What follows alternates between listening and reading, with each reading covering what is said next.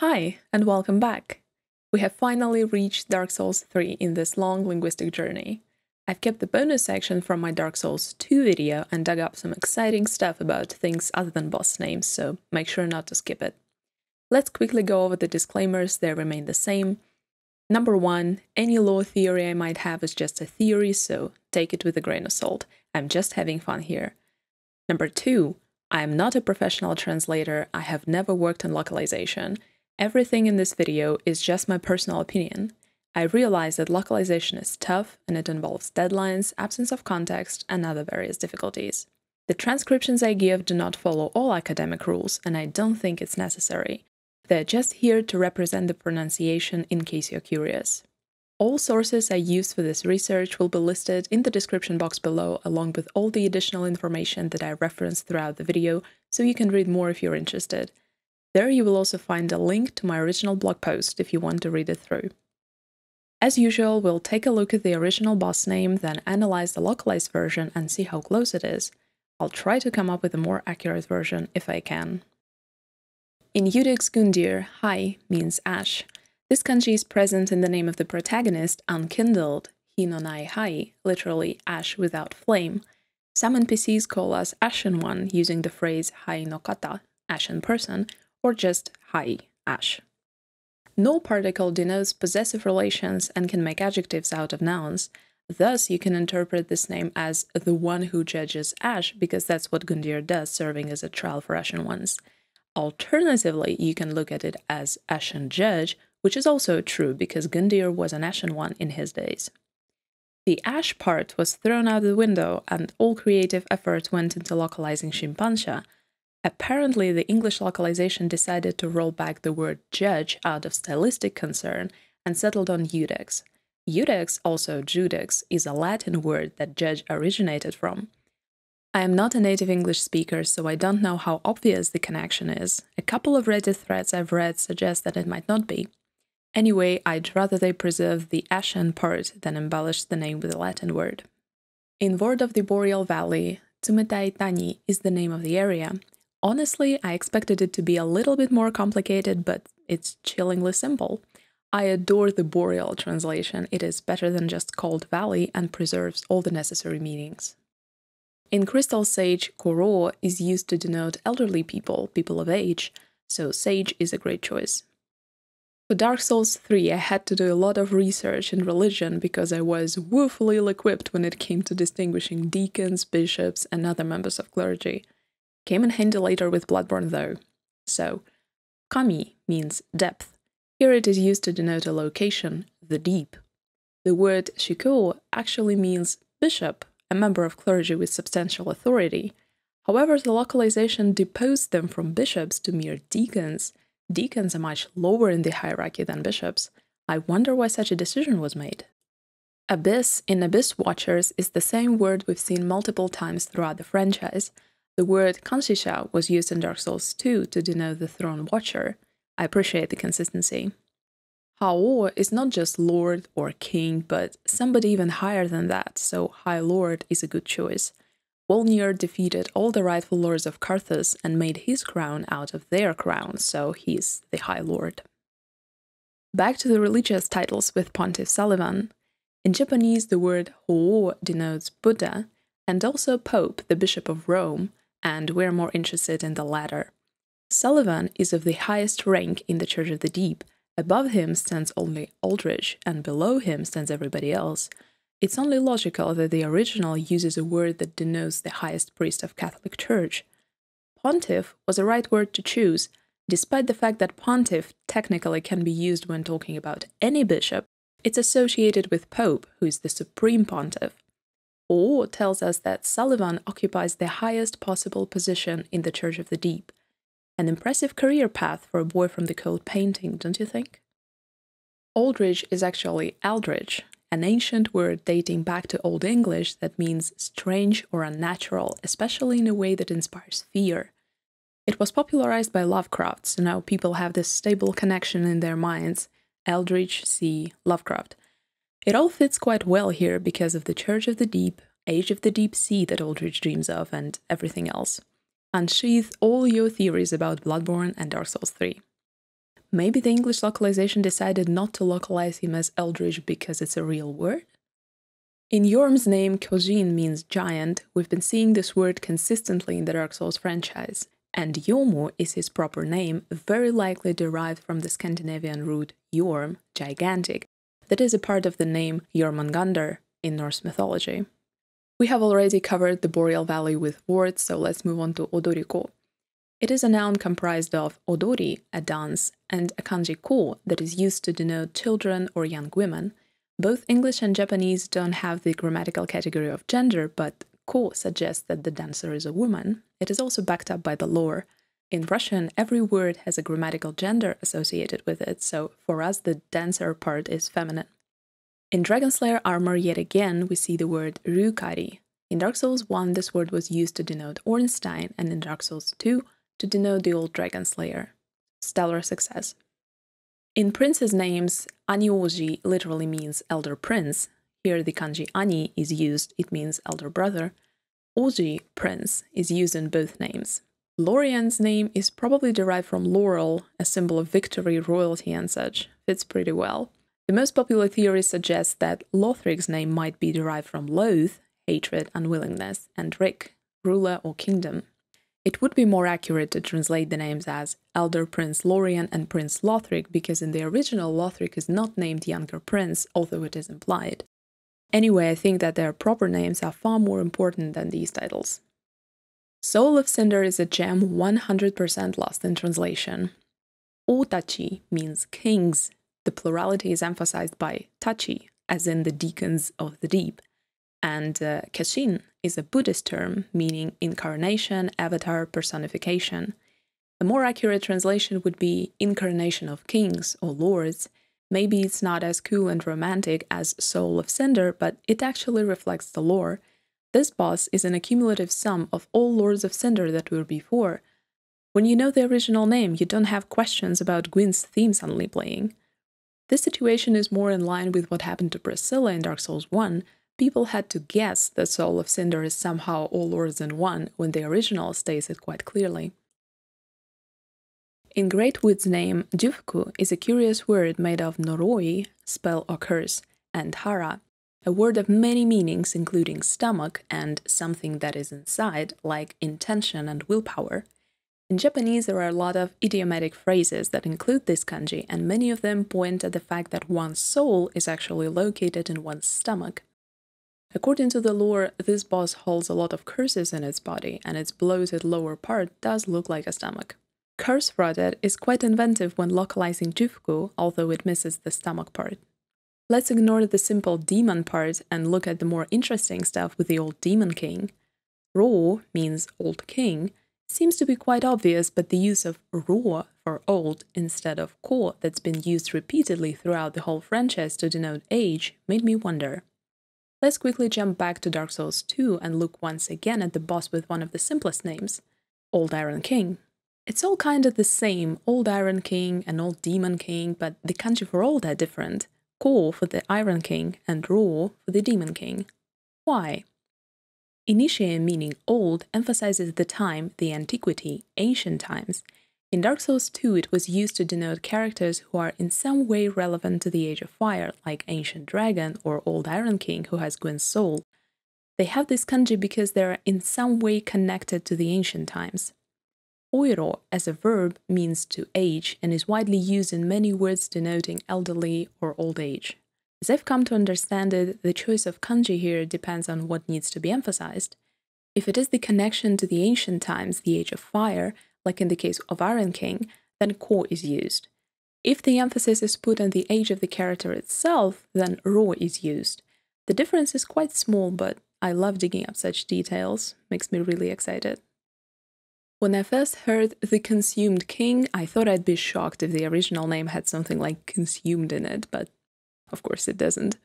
Yo is a word most curious and quite difficult to translate. We've seen the second kanji a million times in these games where everyone is a king, so let's focus on the first one. Yo, as a part of a word, generally denotes something mysterious, bewitching, supernatural. Here are some examples. Yosei, fairy or sprite. Yokai, ghost, demon, apparition. Yojutsu, black magic, witchcraft, sorcery. Since Oceiros was a follower of Seth's and did many interesting things, including turning himself into a dragon, the word could be translated as Witch King or Sorcerer King. I assume that English localization invented consumed king to emphasize his obsession with Seth's teaching, Ocelot, and many other things that occupied his mind. The original of his name must be Oceiros, the name of the Parthian king. The name itself has quite a convoluted history of meanings that goes down as far as to the Proto-Iranian language. It was a dynasty name with positive meanings attributed to it, amongst them king, ruler, or a person with good reputation. I don't know why the localization didn't localize it into Oceiros. It's written in katakana as Oceiros, but we have what we have. In this version of Gundyr's name, a U means hero. Gundyr was an Ashen one much like us, but unfortunately he came too late. His firekeeper had already died, and the bell wouldn't toll. Champion fits nicely here. In the name of Ancient Wyvern, as in the case with the Ancient Dragon from Dark Souls 2, Initiate means antiquity and refers to the ancient times. Hiru literally translates to a flying dragon. As I understand, this word is used to denote various descendants of the everlasting dragons. It is logical to differentiate between them, so Wyvern is fine. Funny thing about the Nameless King.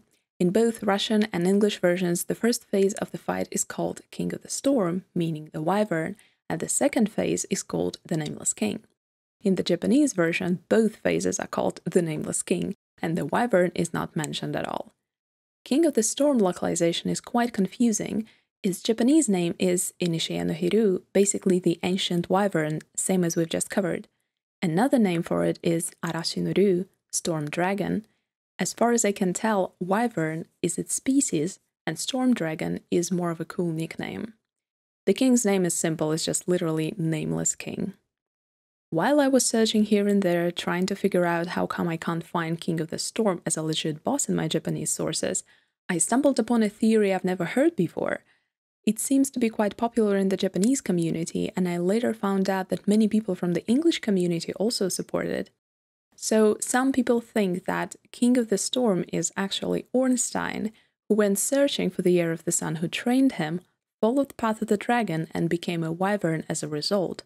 I always find it so fascinating and cool how many theories of different degrees of viability people can build based on the seemingly disconnected pebbles of lore scattered here and there in the Soulsborne franchise.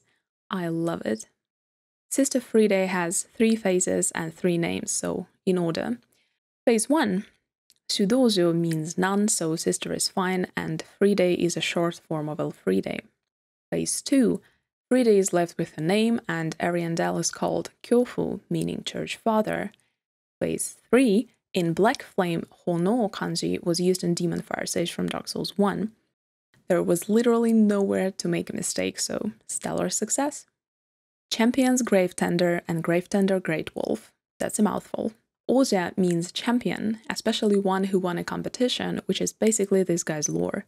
Boshu is literally defender of the grave. And Dairo means big wolf. This word was used for Sif in Dark Souls 1. It's hard to understand who belongs to whom, as the Japanese original states the Gravetender belongs to the champion and the Great Wolf belongs to the Gravetender, so it should be Champions Gravetender and Gravetender's Great Wolf. In Demon Prince, demon is just an English word written in katakana, and Oji means prince. We've seen this word already. Let's look at the 2 demons that come before. Demon in Pain is the wounded one, the one who was hurt. Wounded demon would have been better, but it's not a big deal. And in Demon from Below, the first part of the word points at some kind of depth, like a hole or a cave, and Soka means bottom. From Below is actually a really good localization, I like it. Half-Light's name is really straightforward, and his proper name is literally Half-Light written in katakana. I haven't played the Ring City at all, but there was something in his name, Half-Light, I could not quite put my finger on, and yet it gnawed on my mind. The kanji for Half-Light were tickling my brain until I remembered Yoyami. This was the name of the princess of Ulasil that was localized into English as Dusk. And then I thought, does this guy come from Ulasil? And yeah, his armor set and his bow heavily implicate that he's from the ancient lands of Ulasil. Nothing special about Slave Knight Gale, it's translated as is. Midir's name follows the same pattern as Aldrich's name. Yamikurai literally means Dark Eater. Success. We're all done with the boss names, so let's look at some more names and items, shall we? In Dark Souls 1, he was called Trusty Patches. His original name is really funny.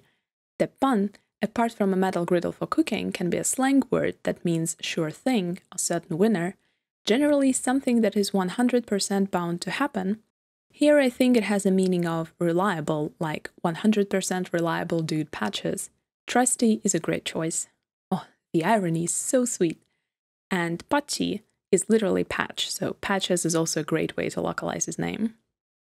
In Dark Souls 3, his name is Unbreakable Patches. The word Fukutsu denotes persistence, fortitude. The first kanji is a negative prefix, and the second one means to yield, to bend, or to submit. I feel like stubborn or unbend would also fit quite nicely. I'm pretty sure that this word conveys the meaning of Patches living through multiple Soulsborne games from the very Demon Souls and still being here, still persevering. I've been quite intrigued by pilgrim butterflies, so I looked up the original name. Surprisingly, it's very simple. Junrei means pilgrim. The same word was used for Emerald Pilgrim, Emerald Herald, in Dark Souls 2. So it's something like pilgrimaging butterfly. Slightly disappointed. Ocelot's name is quite special in one regard. Its pattern is the same as the real name of the Emerald Herald, Shanalot. The end part, Lot, points at the relation to the dragons. Both Ocelot and Shanalot are, in one sense or another, children of dragons, and even Archive of the Fire describes Ocelot through his similarities to Shanalot. The first part of his name is obviously a reference to his father Oceiros. It's a very popular naming pattern in Dark Souls in general. All Gwyn's kids' names start with his name. Transposing Kiln is definitely worth dissecting. In its name Renseiro, the first kanji means to temper steel. It is also present in the word alchemist that I know very well because Fullmetal Alchemist is my favorite story of all time. The second kanji has a wide pool of meanings, but the general meaning is to become, to transform.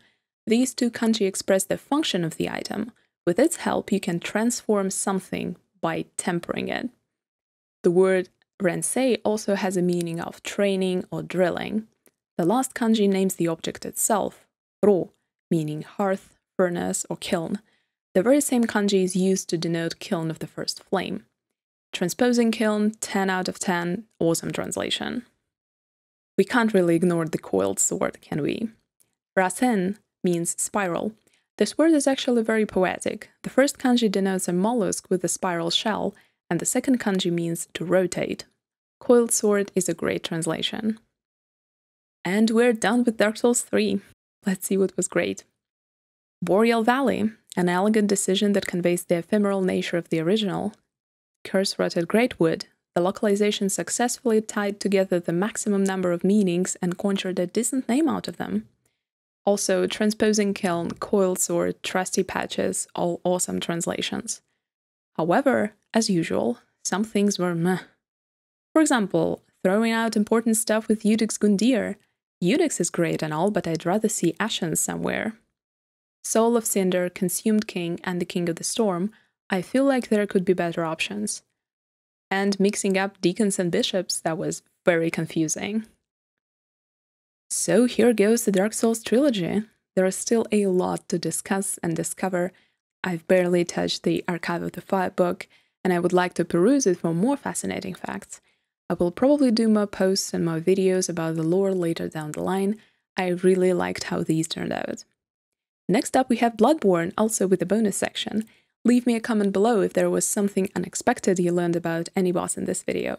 Don't forget to check the description for relevant links and more reading. Thank you for your time, and I'll see you in the next one. Take care.